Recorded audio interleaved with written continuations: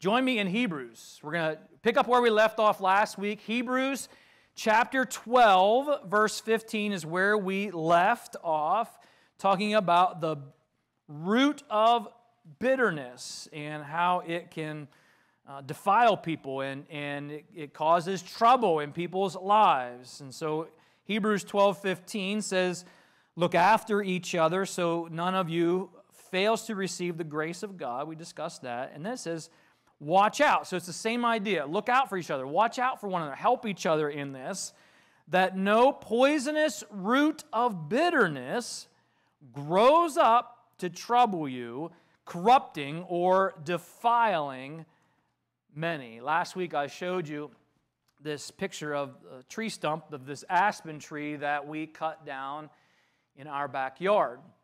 And this has been just a crazy experience for me. Since I cut this aspen tree down, this is something that I wasn't expecting to happen, but there are little aspen trees shooting up all over the place. It's amazing. It's like this tree is trying to say, you know what, you thought you could cut me down and get rid of me? I will not die. I will multiply. You thought one aspen tree was bad. How about 50 aspen trees in your yard? How do you like that? That's what it feels like this tree is doing. It's incredible. And I have to address the roots, and we do have a plan. We got some things that we're going to address these roots with. But I need a root killer. That's what I need. Or this is going to continue to happen. These shoots of this aspen tree are going to continue to pop up all over the place until I kill the roots. It's going to continue to cause problems for me. We need a root killer. And the same thing is true with our unresolved anger that turns into bitterness. When we are offended, when we are hurt or wounded, and we don't deal with that anger and get rid of it, it turns into these roots of bitterness. And those roots of bitterness cause us problems. They cause problems in our attitudes. They can cause problems in our relationships with other people. And certainly, if there's things that pop up, like out of nowhere, like where you say something, where did that come from? Or you respond in a way that does not look like Jesus, and you're like, I don't even know where that came from. Sometimes it can even damage our testimony as a follower of Jesus. So we need to deal with it. And last week, we talked about the first root killer, which is allowing God, trusting God to handle injustice. Trusting God to handle injustice. And just as a reminder, it doesn't mean that we ignore sin. That doesn't mean that we stay silent when we should speak out against injustice or stay silent when we should proclaim truth. It means that, yes, we speak truth in love. It means that we need to be right in the right way. But sometimes in life, you can do those things. And an injustice will still happen. We can be right in the right way. We can seek justice. We can speak out against injustice. We can do all of those things. And sometimes an injustice happens and no one goes to jail. Sometimes an injustice happens and no one gets in trouble for it. No one gets held accountable. No one gets fired. Sometimes the truth gets suppressed and lies get repeated and people are deceived. And in those moments, we see all of this happening and we're like, that's not right. You're right, it's not right. And we sometimes are tempted to push back in anger instead of lead in love. So as we speak truth, as we are committed to living what is right, we have to learn to lead in love. We have to then trust God to handle injustices. When it looks like those who are wrong are getting away with it, we say, you know what? God's going to have to deal with it. We're going to have to trust God to handle it, and He will. May not be in the timing that we want, like we like immediate stuff, like someone wronged us, and we want God to blow that person up within like 30 seconds. Well, God doesn't always work on those timetables, right? We have to trust God to deal with it, trust God to handle it. So that's root killer number one. Here's root killer number two. I alluded to it last week. It's forgiveness. It's forgiveness. Forgiveness is a root killer. And it's probably not shocking to you, but I feel like I need to get all the buts and the whatabouts out of the way right up front. Because when people hear the word forgiveness, here's what typically happens. You hear the word forgiveness, and you might even read something in the Word of God about forgiveness, and then like there's something in the back of our minds that says this, but what about? But what about? And then you fill in the blank with something that we are trying to rationalize why we don't have to forgive. But what about? Am I just supposed to pretend this didn't happen?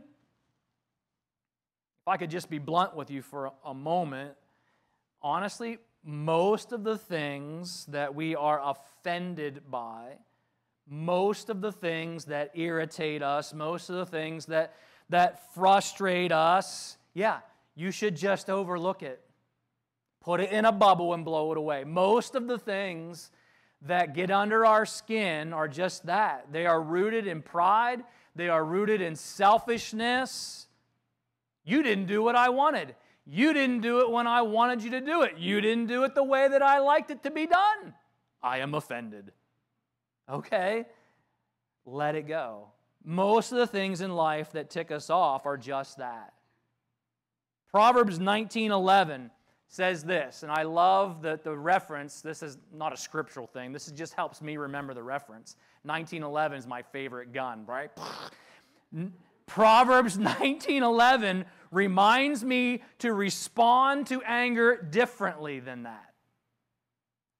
Proverbs 19:11, a man's wisdom gives him patience. It is to his glory to overlook an offense. Most of the stuff that irritates us, offends us, frustrates us, if we're being honest, it's probably rooted in our own pride or selfishness, and we just need to overlook it. But in life, there are times when we experience a major wrong, when we are truly hurt or wounded, a law is broken, or a promise to be loyal, a promise to be faithful is broken. We are called to be right in the right way. And what that means for us is we need to let go of the anger and seek reconciliation. When there is a genuine hurt and harm is done and we are wronged. Matthew 18 talks about this. I'm going to ask you, we're done in Hebrews for now. If you go to Matthew 18, Jesus addresses this. And again, a lot of the stuff that we've talked about has been hard to hear. I admit it. It's hard for me to hear too, but I believe as a follower of Jesus that we are to surrender ourselves under the authority of God's Word. And so even if it's hard to hear, this is the standard, not me, not you. So Matthew 18, verse 15, Jesus says this, he gives this instruction. If another believer sins against you. Now you might have a footnote there.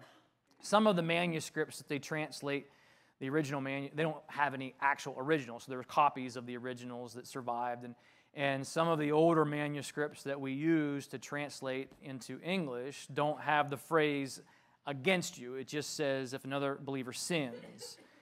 And so there's question over whether or not this is just talking about if you personally are sinned against, or if in the community of believers someone is sinning. They're living in some kind of sin, or they've done something wrong and they're not repenting of it, and they're just kind of doing their own thing and making a mess of things in their life or in their family or whatever. I tend to believe, with taking the entire context of what Jesus says, that it's more that it's if there's someone that we love, someone that we care about, and they've sinned, and they don't want to own it, they don't want to repent of it, they just want to kind of live in it, we should love them enough to say something. But look how Jesus instructs us to do it. Either way, if another believer sins, whether it's against you or not, go privately. Go privately and point out the offense. If the other person listens and confesses it, you've won that person back. But if you are unsuccessful, take one or two others with you and go back. Again, that was the standard in the Mosaic law. When someone was in the wrong, you needed to have at least two, better to have three witnesses. If I accuse you of kicking my cow and that you owe me something because you kicked my cow, there needed to be not just me saying that, someone else. There needed to be a witness. There was a standard there. And so Jesus is reaffirming that idea. Take some people with you, make this a little more official, and see if you can win this believer back into right relationship with God through repentance. Verse 17, if the person still refuses to listen, take your case to the church. Wow, now this is pretty intense, right? If you can imagine that being played out, that would be tough. That would be a hard thing. Then, if he or she won't accept the church's decision, can you imagine that? Can you imagine being that dug in? Like, you have those who are spiritually minded, who genuinely love you and care about you enough to say, look, this needs to change. You're in the wrong here. Nah, I'm fine. You guys are all wrong. Like 100 other people are wrong. I'm the only one that's right. Can you imagine? But that happens sometimes. Then if he or she won't accept the church's decision, treat that person as a pagan or a corrupt tax collector. Now, just pause on this for a moment. If someone doesn't know Jesus, right, they're far from God, and they don't know Jesus, and they go through life living in a way that you would, that makes sense. Clearly, they don't care what God thinks. What is our heart attitude supposed to be towards that person? Is it hatred? It's not hatred, right? We're supposed to love that person. We're supposed to love that person and treat them with kindness and respect and pray for them that they would come to know Jesus as their Savior. And so the same thing is true if we're going to treat this person like a pagan or corrupt tax collector. We don't hate this person. We're not treating this person, with disdain. But we're gonna pray that this person comes to repentance in Christ. So Jesus gives us this instruction about how to deal with sin, specifically in the community of the gathering of Jesus followers that we call the church. It's important to understand that relationship that's described there is the church family. It's also important to understand that Jesus just got done, before he gave that instruction, he just got done telling a parable. And the parable that Jesus told in verses 12 to 14 is the parable of the lost sheep. And the picture of that story is you have the shepherd who's got 100 sheep, and one of them goes off and does their own thing, off doing some things that sheep shouldn't be doing in places that sheep doesn't belong. And what does the good shepherd who loves all of his sheep do? Well, according to Jesus, that shepherd leaves the 99 in the safety of the flock and goes and pursues that one who's off where they shouldn't be, doing things they shouldn't be doing out of love, to bring them back into the safety and the protection of the flock. And is on the other side of that story that then Jesus talks about how we deal with sin within the context of the church. So overall, Jesus is saying, take sin seriously. There's a right way to be right. Don't just stomp people whenever they're in the wrong. Don't kick them when they're in the wrong. There's a loving and a proper way to deal with it. You deal with it, but do it in the right way. And then Peter asks this question. So just imagine, you're standing there, you're listening to all of this from the story of the shepherd and the 100 sheep and how to deal with sin. And then Peter says, or he asks this question in verse 21. Peter then came to Jesus and asked, Lord, how often should I forgive someone who sins against me? Next question, 7 times? Peter is wondering, what is the limit on forgiveness?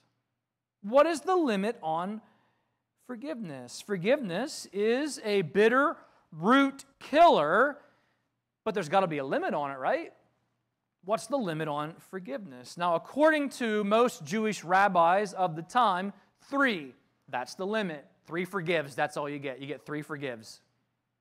And then you don't have to forgive anymore. You get 3. Peter's like, I know, imagine in his mind, right? I know that most rabbis say 3 forgives is all, but I think Jesus wants us to be more gracious than that, so I'm going to more than double it. I'm going to give 7 forgives. He thought he was being extravagant in his grace. But look at verse 22. So Jesus responds, nope, not 7. Now just pause on that. Imagine, I don't know how Jesus, what the cadence of his response was.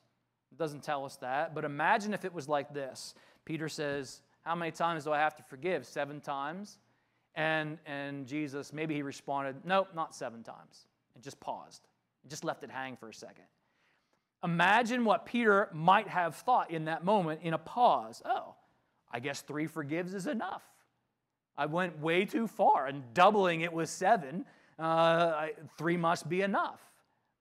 But after the pause, no, not 7 times, Jesus says 70 times 7. Some are translated 70 times 70. I'm not super great at math, but that's a lot of forgives. That's a lot of forgives. Someone's doing the math. That's fine. The point that Jesus is making, the answer to his question is no limit. There's no limit. Think about this. Someone is good at math, and so maybe Peter was able to do the math good too, right? And just imagine, let's say it's 490. Let's say it's the 70 or 7 times 70. If it's 490, imagine Peter thinking to himself, how in the world am I going to keep track of all of these forgives for all of these people? I'm going to have to get a journal. If you sinned against me, 18 times, I got to keep track of that. And this person over here, they sinned against me 37 times. How am I going to keep track of all of these times that I've forgiven all of these people in my life? I'm going to have to keep track of it in my little forgive journal, my little offense journal. And Jesus, the point is, yeah, you're not going to keep track of that. In fact, you're not supposed to. Paul writes it this way in 1 Corinthians 13. What does love do? Love keeps no record of what? Yeah. Love doesn't have the wrongs journal. Love doesn't have the offense journal. The I already forgave you 437 times journal. Why? Think of it like this. If we put a limit on forgiveness, what is going to happen to our anger after offense number 8? So let's say Peter's is the correct number. Let's say who it was. So at offense number 8, now what do we do with our anger? Let's say that this other number is literal in the sense that, okay, you get 490 forgives. That's all you get. What happens on offense number 491? What do we do with our anger? Well, if we're supposed to hold on to our anger at 491, I guess that anger turns to bitterness. And that bitterness takes roots in our heart, and it poisons our attitude. It destroys our relationship. Do you see why Jesus is saying, no, you're thinking of it the wrong way? Don't put a limit. Don't put a limit on forgiveness, because when you get to that limit, what's on the other side? It's bitterness. That's what's on the other side of it. And you might be sitting there thinking, but what about? And you're filling in the blank in your mind, but what about? Listen, you can fill in the blank with whatever you want. We're not talking about trust. When trust is broken, yeah, it takes time to rebuild. Absolutely. We're not advocating ignoring sin. In fact, Jesus literally just talked about dealing with sin. Doing it the right way, but you got to deal with sin. So whatever the but what about you want to bring into this conversation, getting rid of anger, seeking reconciliation is the inescapable expectation of God. It is repeated over and over and over throughout the Word of God. Now, I understand unlimited forgiveness sounds hard. In fact, it may even sound unreasonable. So Jesus tells another parable to teach us how to do it. How do we live a life of unlimited forgiveness? How do we do that?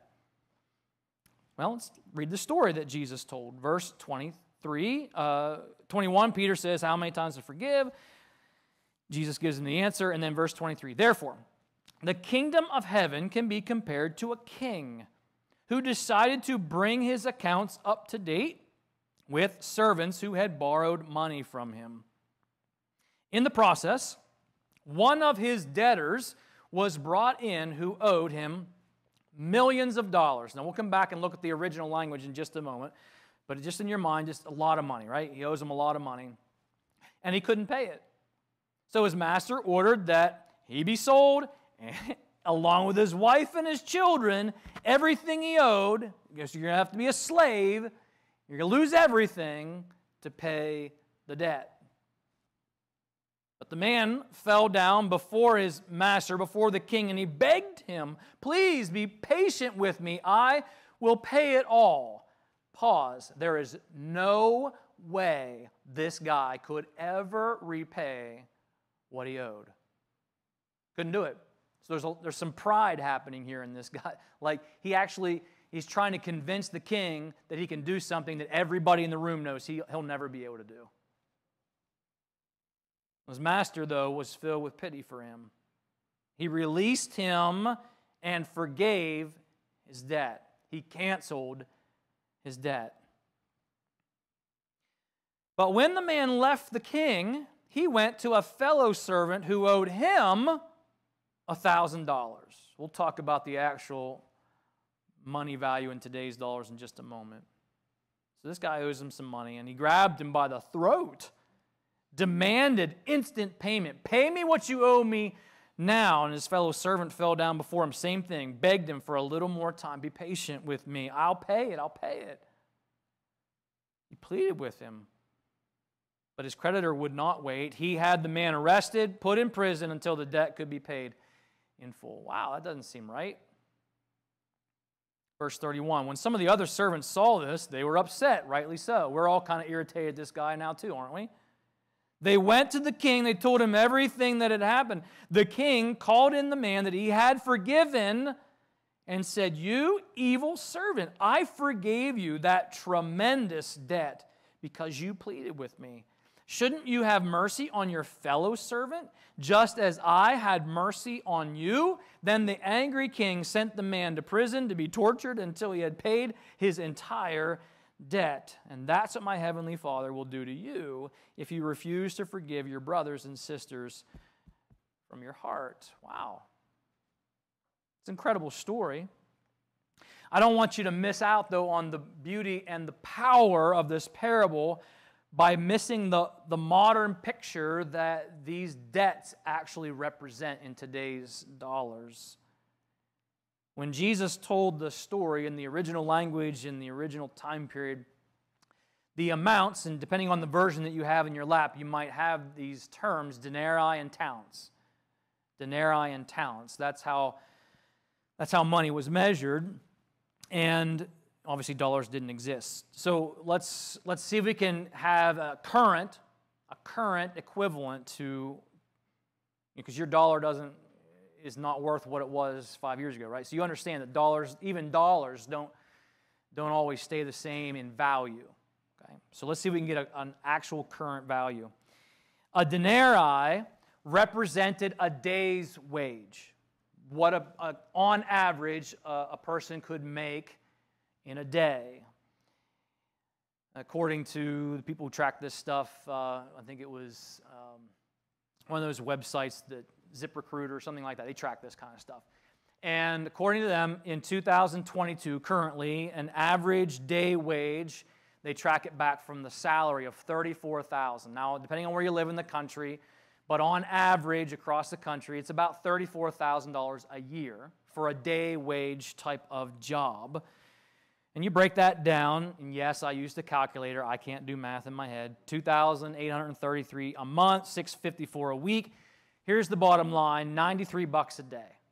So on average, $93 a day, and I think I used Pennsylvania's as opposed to some other states. So $93 a day. That's a denarii, $93 a day. A talent was equivalent to 6,000 denarii. So you take 6,000 times 93, and the amount that we're talking about for a talent, talent would be $558,000. $558,000. That's a talent. So denarii, $93. A talent, $558,000. Yay, math, right? We love math. So somehow, and it's not expanded in the story on how this debt was incurred. It says borrowed. He could have embezzled it. He could have cooked the book. We don't know how he incurred that much debt without anyone noticing. That's not really the point. He has this incredible debt, and Jesus says 10,000 talents. 10,000 talents. That is $5.58 billion. That is an amount, $5.5 billion is an amount that he could never pay back. And that's the way it is with our sin. We owe God a sin debt that we can never pay back on our own. It's not possible. Without the grace of God stepping in, without Jesus stepping in and paying off our sin debt with His own sinless life, we are without hope. Now, when the king says he canceled the debt, you need to understand that the king is the one who took the financial hit for that. The king is the one who made the sacrifice. I'm sure you've heard this debate going on right now about student loan forgiveness, right? I'm sure you've heard about it. And those who understand economics, those who understand how debt actually works, they're asking the question, why? Why should I have to pay off somebody else's student loan debt? And maybe you come to a completely different answer on the why question, and that's fine. But that's canceling debt as if it's just taking a marker and going, and it just evaporates into air. That's not how debt works. To cancel or forgive debt means someone else pays it. Someone else takes the hit for that. Someone else makes the sacrifice for that debt. Debt doesn't just evaporate into thin air. Our sin debt was not just erased and forgotten about. Jesus had to pay it.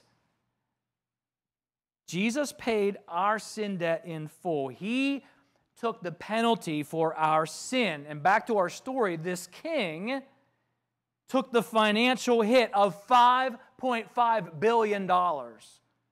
That's significant. The guy who was forgiven the debt of $5.5 billion then, if you can just, it's hard to even fathom that, but then he goes and he confronts someone that owes him 100 denarii. Again, you can get your calculator out. 100 denarii is $9,300. And he demanded payment, had the guy thrown in prison, right? Now, is $9,300 a significant amount of money? I think most of us in the room said, yeah, that's a lot of money. To most of us, if someone owed me, if someone owed you $9,300, and they're like, I can't pay you back, most of us will be like, well, that's not okay. That's a big deal. Figure it out. When someone treats you poorly, when someone hurts you, they incur a significant debt with you. In your mind, in your heart, you're like, what you did, what you said, it really hurt me. I'm not going to pretend that it was not a big deal, because it was. You really wounded me. You owe me a $9,300 apology. You need to make this right. I think these amounts that Jesus uses just make this incredibly profound point about forgiveness, because Jesus is not saying that the $9,300 is so small, so insignificant that it doesn't matter. Just forget about it. Jesus is saying, yeah, the $9,300 debt that someone owes you, yeah, it's a big deal. But I want you to compare it to the $5.5 billion that God has forgiven you. Compare the debt that you are owed to the debt that Jesus paid for and canceled on our behalf. Does $9,000 matter? Yeah, it matters. But compared to $5.5 billion? See, if all we do is focus on the $9,300 that someone owes us, yeah, it's going to be really hard to forgive. It will be, if that's all we're focused on. But if we can remember how much we've been forgiven by God, if we can drop our pride long enough to remember that we have been forgiven a debt that was impossible for us to repay, well, then our hearts will soften. And we will be able to live a life of unlimited forgiveness. I think this is where preaching the gospel to ourselves on a daily basis makes such a difference in our lives. See, when we remind ourselves of the $5.5 billion that God has erased from our sin account, when we remind ourselves that Jesus paid the penalty, it wasn't like that God just went, it doesn't matter. It's not what happened. Jesus suffered and died to pay that debt. When we remember that we can only accept God's gift of grace through faith in Jesus, we don't earn it, we don't deserve it. When we remember that when we trust Christ as our Savior, that the full measure of the righteousness of Jesus is credited to our bankrupt account, and that when God sees us, He sees the righteousness of Jesus. When you think about all of those things, you preach the gospel to yourself every day, how can that not change the way you walk through the day? How can that not impact the way that you, the relationships that you have with other people, even when they fail and when they fall short and they disappoint us and when they hurt us? I started this series by asking the question, do you want to make a point or do you want to make a difference? So I want to finish the series with a story about forgiveness, about how canceling the debt can make an incredible, a huge difference in the lives of other people. Back in February of 2015, just a little while back,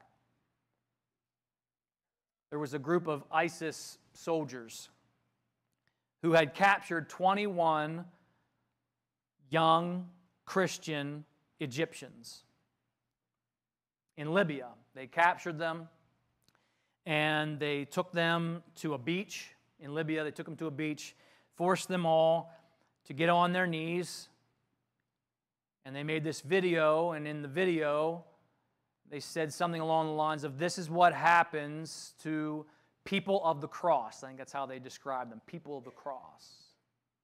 They're not worth living.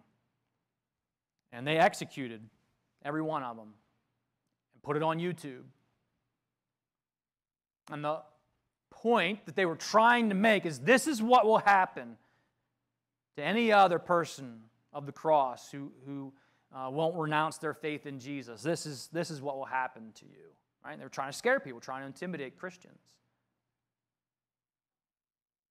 Well, as it turned out, the opposite actually happened. These were Egyptian citizens, and so in Egypt they have television like we do, and the biggest talk show in Egypt had one of these guys that was shot and killed, his mom, on the talk show to interview her. And in the interview, the question that you would expect was asked: if you had if you had those who murdered your son and these other young men, if you had them here right now, what would you say to them? What punishment would be enough to satisfy what they did to your son and to these others? And there's probably an answer that most of us, most of Egypt expected. Here's what she said. She said, you know, I only wish for all these men to find forgiveness in Jesus Christ. I only wish for these men who took the lives of my son and the 20 other Christian young men, that they would know the love of Jesus Christ, that they would find true life and true forgiveness through faith in Him. That's my one desire.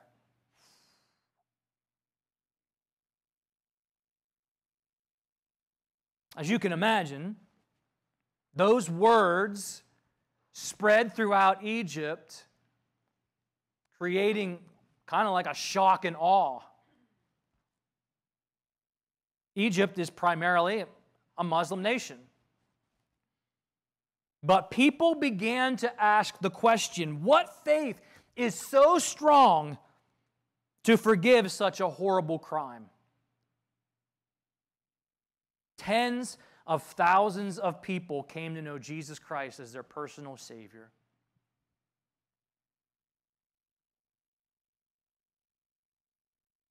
The door was opened to the gospel in a place where the gospel is not readily proclaimed,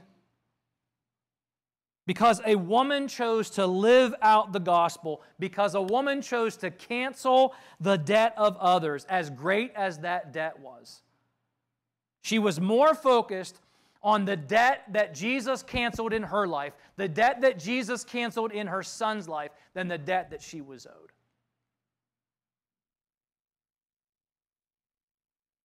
I'm not saying that that was easy, but you want to talk about making a difference? Do we want to make a point, or do we want to make a difference? The way of Jesus is going to make a difference.